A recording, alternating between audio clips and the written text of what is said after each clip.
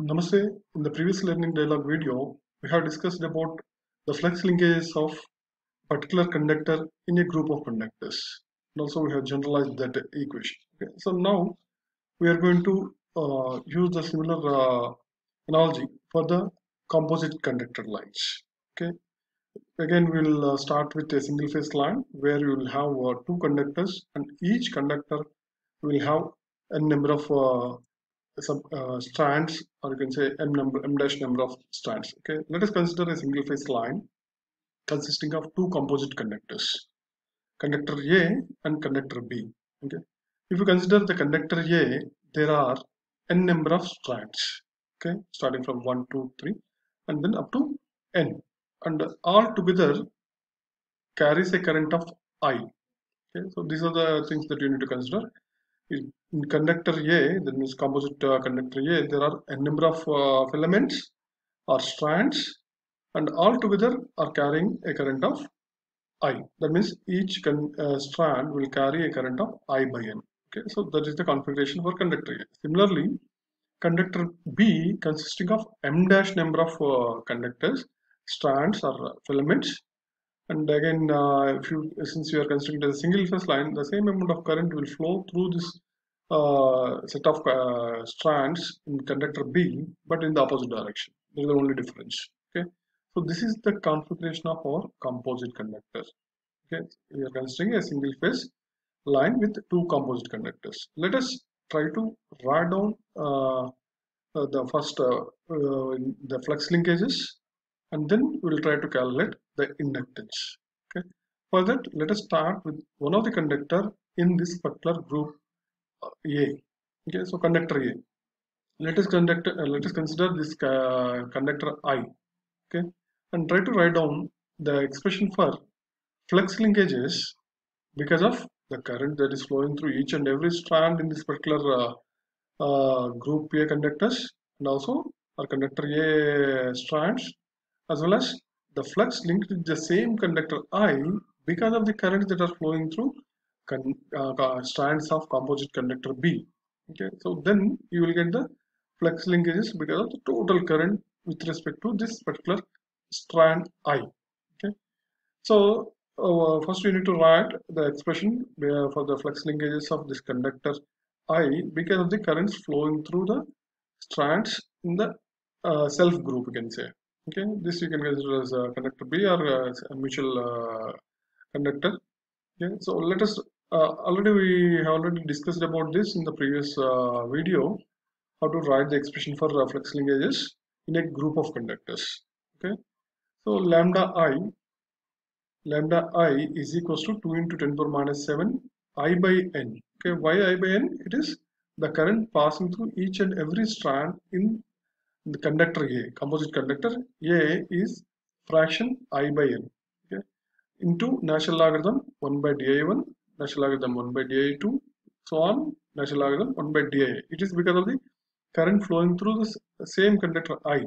This particular term, natural logarithm 1 by dia, is the flux linkage with the conductor I because of the current II flowing through the same conductor. So this will be different compared to the other terms, whereas the other terms are the flux link with the conductor I because of the currents flowing through the other conductors. So this is the flux link with conductor I because of the currents that are flowing through each and every strand in group A. Okay. Similarly, you need to add the flux linkages that are linked with the conductor I because of the currents flowing through the strands in group B or conductor B. Okay, so those flux linkages will be given like this. Okay, so again it is 2 into 10 power minus 7. Here the current is minus I by m dash. Okay, the same amount of current, since we have assumed I amperes is flowing in the forward direction, the same current will come back in the conductor B group. Okay, so when I is flowing in the forward direction, group B conductors will carry minus I in the opposite direction. Okay, so now if you divide this minus I among all m dash number of strands, what happens is the fraction of the current will become minus I by M dash. That's why we have this minus I by M dash. Okay, so it is minus 2 into 10 power minus 7 I by M dash natural logarithm 1 by di1 dash plus what is di1 dash? It is a flex link. It is the distance from 1 dash in conductor B. Okay, so this is the di1 dash is the distance from this conductor 1 dash in conductor B to ith conductor in conductor A. Okay, similarly, we will have di2 dash, di3 dash, dij dash, dim dash. What is dim dash? It is the distance from M dash conductor in group or conductor B to ith conductor in conductor A. So this is the distance. So what about this di1, di2, din?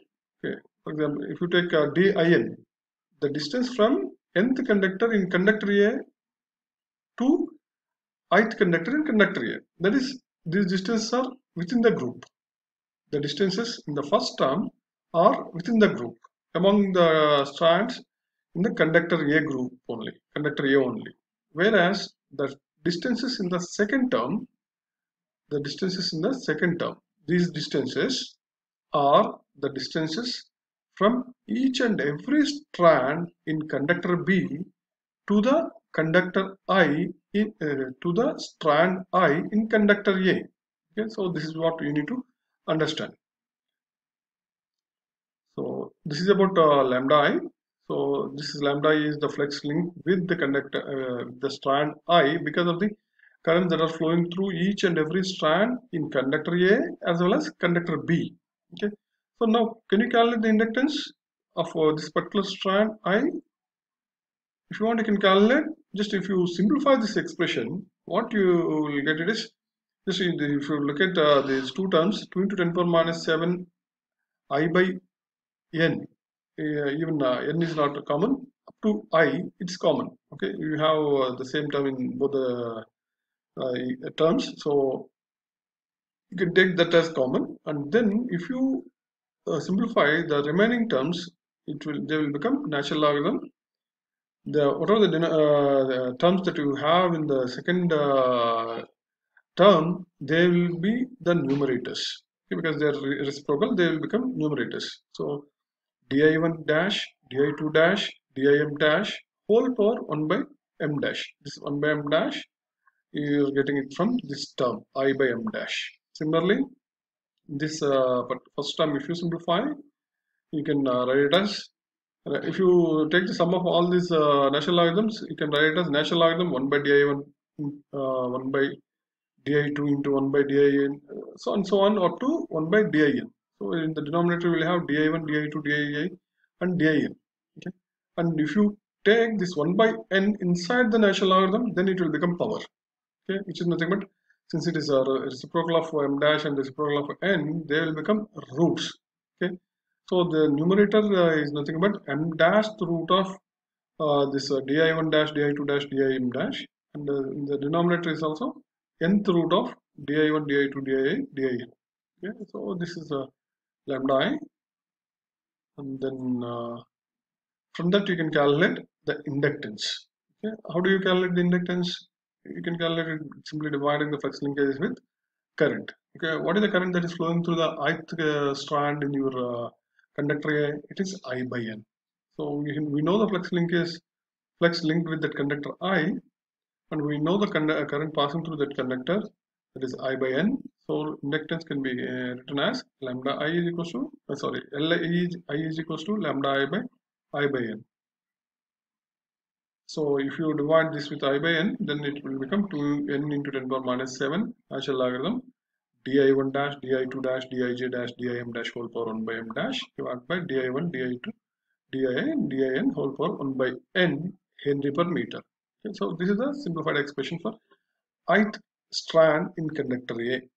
Okay, so then if you take the average of the inductance of elements of composite conductor A, that can be since you have a number of strands in conductor A, the average will become L1 plus L2 plus Li and Ln whole by n.